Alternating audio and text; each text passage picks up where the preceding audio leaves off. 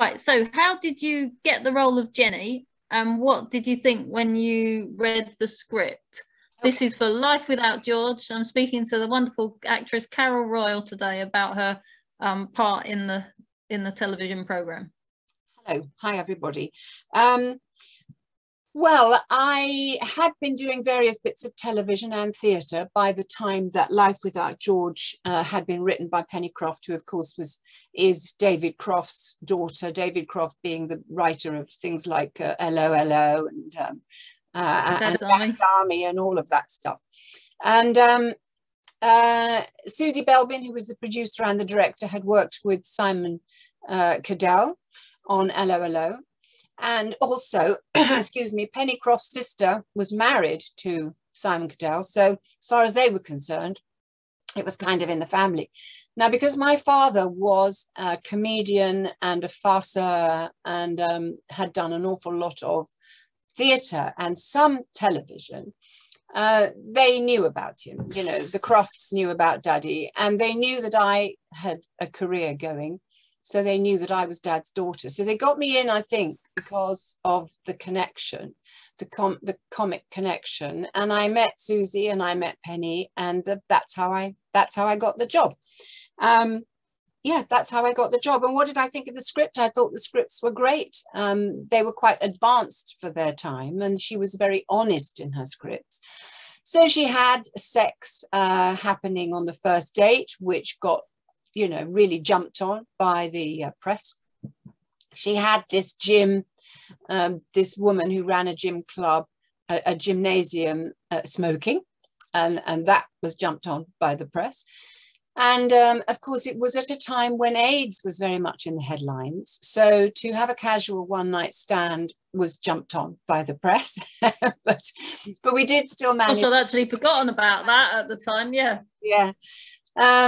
But I know I didn't smoke myself, actually, but she just wanted her to be a bit of a, you know, bit of a independent wild girl, I suppose. And people loved it. And I think we got, you know, 10 million viewers or something. There were fewer channels in those days, of course, so not quite the choices that you used to have.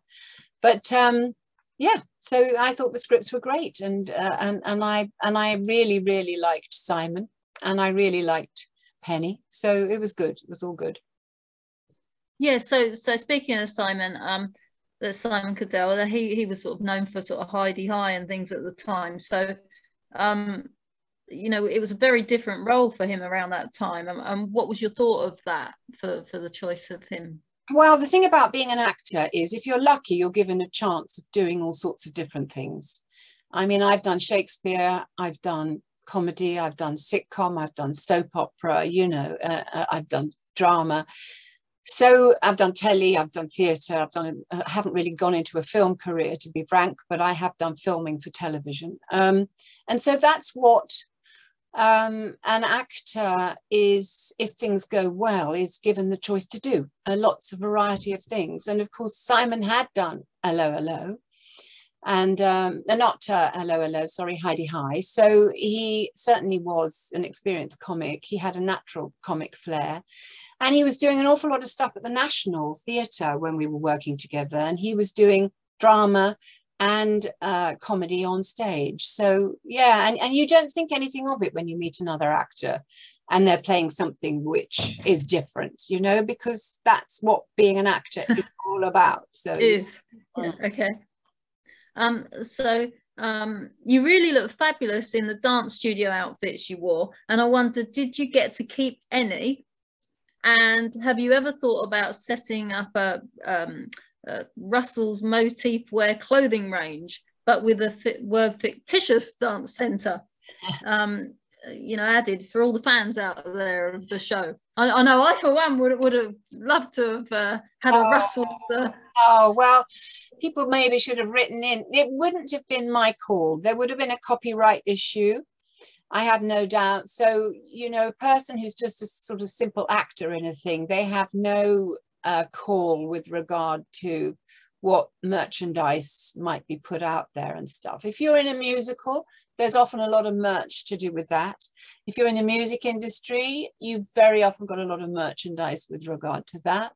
And of course, if you become a huge star and you do something like Superwoman or, you know, one of those things, then the company will create little figurines and things, you know, of Spider-Man. Well, you certainly look like a Wonder Woman in your outfit. Oh gosh, well, you compliment me, you flatter me.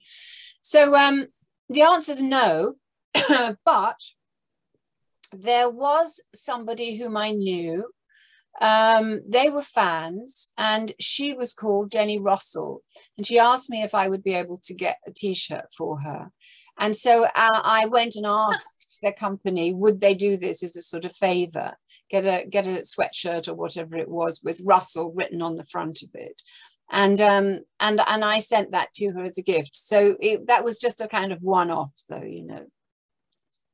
Oh gosh, lucky girl. And lucky to have the name even. It was a good choice. It's, you know, very believable.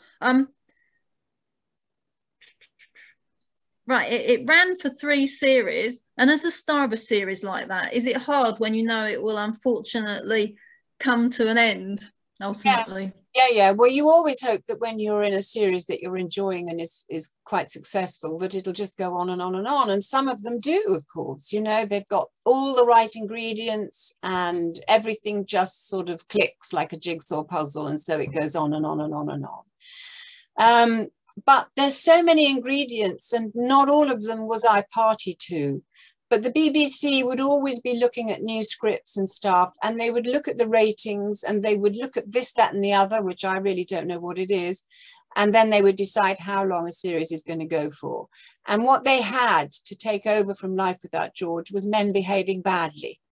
And so they took us off after 3 series, and they put in Men Behaving Badly instead. And of course, that ran and ran, I think, you know, for many, many years, and made big stars out of all of those 3 guys. So it's just a question of luck and timing, you know. And they obviously thought, for whatever reason, as I say, actors tend to not know about any of those things, the nitty-gritty of the business side of stuff. So they must have looked at something and thought, actually, we've done well with this. We've had 3 series, and now we're going to put in something new. And you know, maybe it was the right decision, because Men Behaving Badly just really did take off, didn't it?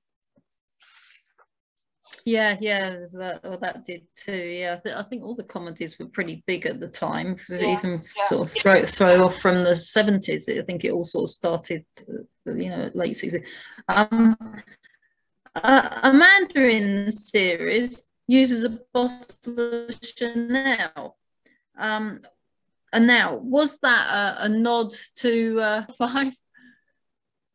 Well, oh, I've lost you.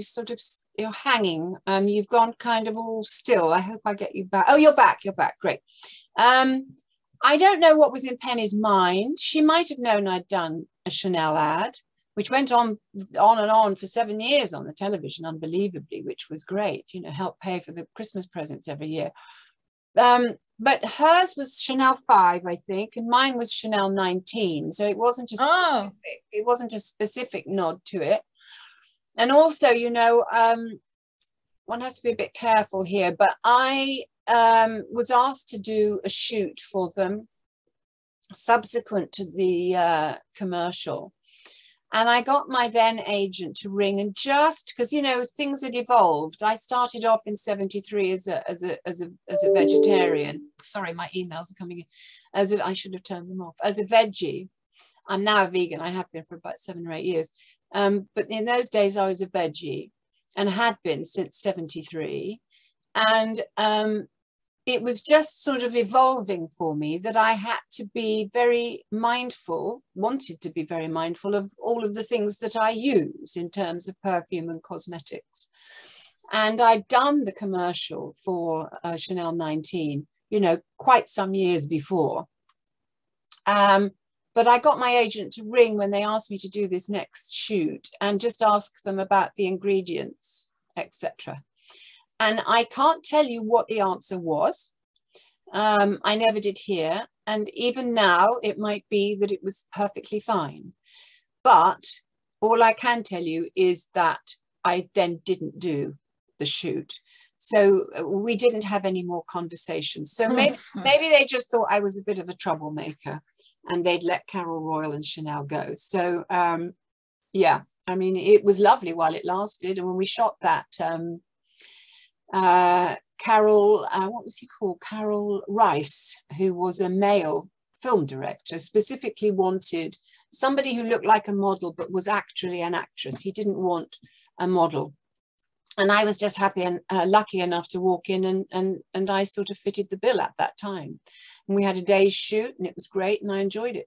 He then went on to make French Lieutenant's Woman with Meryl Streep, and I often wondered if having done the Chanel commercial had stymied my chances for seeing him for anything else. But who knows?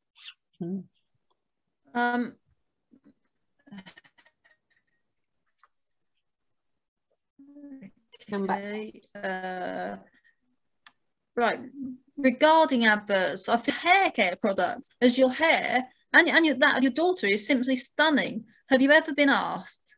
And do you think it's funny that you haven't, if that is the case? I hadn't really thought about it before you posed the question. I never said to myself, what a pity I'm not doing a hair commercial, because no, I'm not really keen. I'm not actually very keen on, you know, for actors, unless you're a huge star and you're doing a commercial because you're a star. And in those days, you tended not to do commercials because you were a big name. You tended to do commercials because you needed the job. And to go up for commercials is a rather soul-destroying experience. You know, you feel a little bit like a horse, because they, you know, they practically need to look at your teeth. So I wasn't wild about going up for commercials. I didn't have to go up for the Chanel one. I just went and met Carol, you know. It wasn't that whole horrible stand in front of the camera, tell us your name, how tall are you, let us look at you from the left, let us look from you the right, take your socks off so we can look at your big toe. I mean, that's what going up for commercials can be like. So I didn't really play at that game. So I wasn't really bothered about not doing them. And it hasn't occurred to either me or my daughter that we perhaps should have or might have. In fact, my hair was somewhat of a problem, because I remember when I was doing Life Without George, the television critic woman, I believe she's called Nina Mishkov, she wrote a review about me. Now, I might be speaking out of turn, so if I'm wrong about this, don't blame me for it. But I think it was Nina Mishkov who said that because at the opening titles of Life Without George, you may remember that we're in a kind of cafe, and I sort of hold his hand, the fictitious George, and she wrote Carol Royle of the ham-sized hands. That was the first thing, the first flattering critique she gave of me. And the next one was, and as I say, forgive me if I'm confusing, I know she said, I think she said definitely the hair thing, which I'm about to tell you. She might have been somebody else who said Carol Royle of the ham-sized hands, but my memory is that it was she who said both. I may be wrong. And she said about something, she said, the jokes in Life Without George are all aimed at her bottom, which is where her hair falls. I have seen enough of Carol Royle's hair to last me a lifetime. So, these are the kind of things that, you know, go on and you have to try and deal with them as an actor, but they can be a bit hurtful. And you think, well, why? I mean, you know, she obviously just had a big problem, but I think she can be quite scathing, Nina Mishkov, and she was with me. She was very, she has been, I've seen, very scathing to some people. There was one actress in particular who took her to court, and it was all pleasant. But so yeah, the hair can be a bit of a, you know, two-way thing. Sometimes it's very useful to have long hair, because if you need to have short hair, it's because my hair, I had a lot of it. I have less of it these days, but I had a lot of it, but it was very fine. So it was very easy to get under a wig if you needed to. It was also really great to put up and have it up.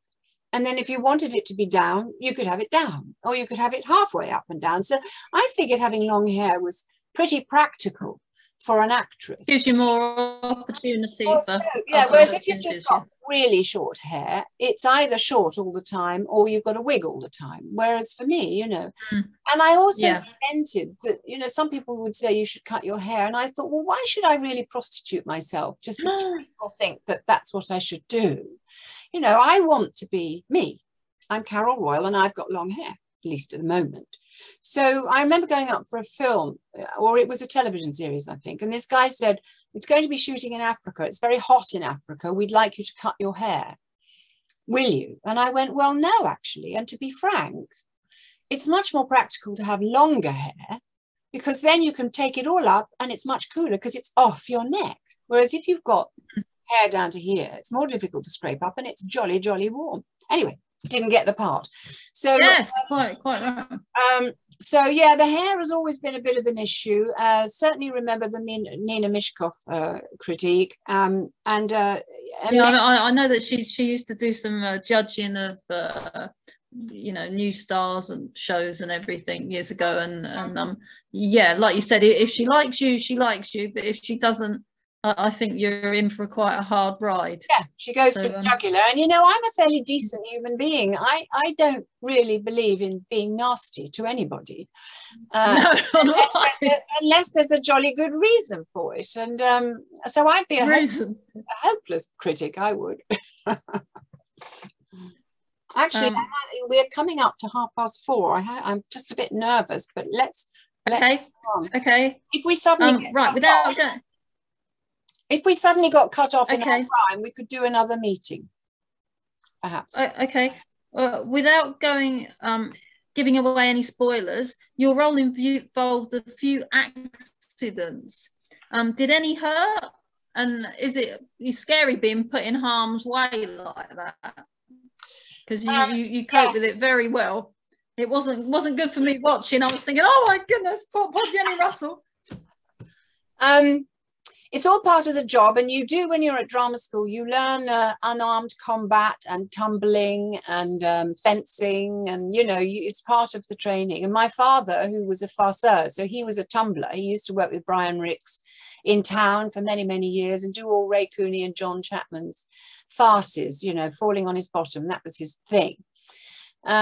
And I did a farce last year, one of Ray Cooney's farces. I didn't have to actually fall on my bottom at all, but it's all rough and tumble and it's great fun. So it's part of the job. You have to just, if you're going to do a fight or something or a fall or bump into a lamppost, you've got to practice it over and over, you know. The worst thing are when you have little accidents that are by accident. You know, I did an episode of something, I can't remember what it was now, but I was a murderer in it and I was incognito, so you couldn't see who I was. And I had all this stuff all up my arm, so you couldn't see it was a woman's arm. And I had to pull on this great big electric power point. And that I got a really bad shoulder through. And then I was doing a play, Ideal Husband, actually, at the end of the act, I fell to my knees every night in anguish about what had just happened in the first act. And I ended up with really sore knees at the end of the tour after 3 months. Oh. Like that, you know, those you haven't sort of thought about, you haven't kind of planned in advance. So you can get injured in that way. But with the things that are actually written in a script, funnily enough, you plan those. It's the unplanned things that are the problem. Oh, right, okay. Right, there were quite a few actors from Liverpool in Life Without George. And how was it to work with Elizabeth Estenson, the live bird? Yeah. No, it was great. She was smashing. She came in the second series, taking over from Ros March, who'd been in the first, playing Amanda. And she was super. And we got on like a house on fire. And we became, and our families became really good buddies for a long time. But then, of course, she migrated up north to Emmerdale. And her life, you know, just became about doing that show. And we've lost contact. Therefore, which I'm very sad about because I hate losing contact with people who've been good friends. But I think when you're on a soap opera like that, it just eats you up, you know, it's just really intense. And I think that life has to change for you a bit consequently. But it was great while it lasted. Great. Yeah, she was really good to sort of you know, ideal candidate really to take over from the other Amanda, because she pulled it off flawlessly, didn't she? Really. No, she's great. She was great, and then really she had a lot to go on though, because Amanda was such a sort of you know, interesting character. There were so many facets of her that were easy to sort of pick up on, I should think, being an actress that you could copy, you know, to make it seem more like her. Great character. Right. So is there a role you would have loved but have not done yet? There are so many, you know, I can't even talk about them. But the two that come to mind is when I was at an amateur company before I went to drama school. I went to drama school in 73, and I was with a lovely amateur company in London, central London, called the Stanhope. In fact, I met Alan Rickman there. He was at RADA at the time. And just after I left there, I went off to Central. And when I was part of that amateur company, I played Hermione in Shakespeare's Winter's Tale. And I always wanted to play her professionally. And I nearly, well, maybe I didn't nearly, but when I was playing Titania in Midsummer Night's Dream at Regent's Park in 1986, they were also going to do A Winter's Tale. And I really hoped that I would get Hermione, but somebody else did. So I've still never played Hermione. And of course, you know, I'm too old for it now, but there we are. And the other thing... No, definitely not. Well, yeah, definitely not. It hasn't changed. She's just had a baby, so it's a bit beyond the stretch of the imagination now. And the other one I would love to have done is Blanche in Streetcar Named Desire. God, Named Desire. I would love to play that. I would love to play that. Yeah, I saw Mel Martin do that. Oh, really? So, where did she do it? That was in Basingstoke. Oh, right. Many years ago. So, and Ralph Arliss, who played Blackie Johnson in Love for Lydia alongside her, he was, you know, playing the Marlon Brando part. Right. Because she's married to John Duttine now. And John and I did a series called The Outsider. Really fun, about a Yorkshire newspaper. So yes, that's all the strings tie up. Yeah. Oh, it's a small world. Right. Although Life Without George was set in the 80s, I just recently heard a news report of someone gate crashing Britney Spears' wedding. So the graduate scene is ever present. What are your thoughts on that? So she's just recently got married, has she, Britney Spears? Again, I think I don't know, but all I heard on the radio was definitely, you know, sort of. I think a previous beau was trying to gate crash. Yeah. Yes, I did do that in Life Without George, didn't I? Well, all I can say is, I mean, it would take somebody who. But it sort of happened twice, didn't it? In Life Without George. Yeah. No, not just you, but there was you know, I'm trying not to give away any spoilers, but there was two times when in that there was that sort of scene. Right. Oh, yes, I know what you mean. Yes. Well, I can only say that would I agree with it? Well, no, because you've got to be really rather desperate to do something as extraordinary as that. But at the same time, I totally understand people whose energies and emotions make them feel like they'd want to. I understand all that, but the difference between kind of madness and sanity is having the feeling and actually doing the thing, isn't it? Yeah. So yeah. So well, that brings me to the end of my questions for today. Well, we've done it in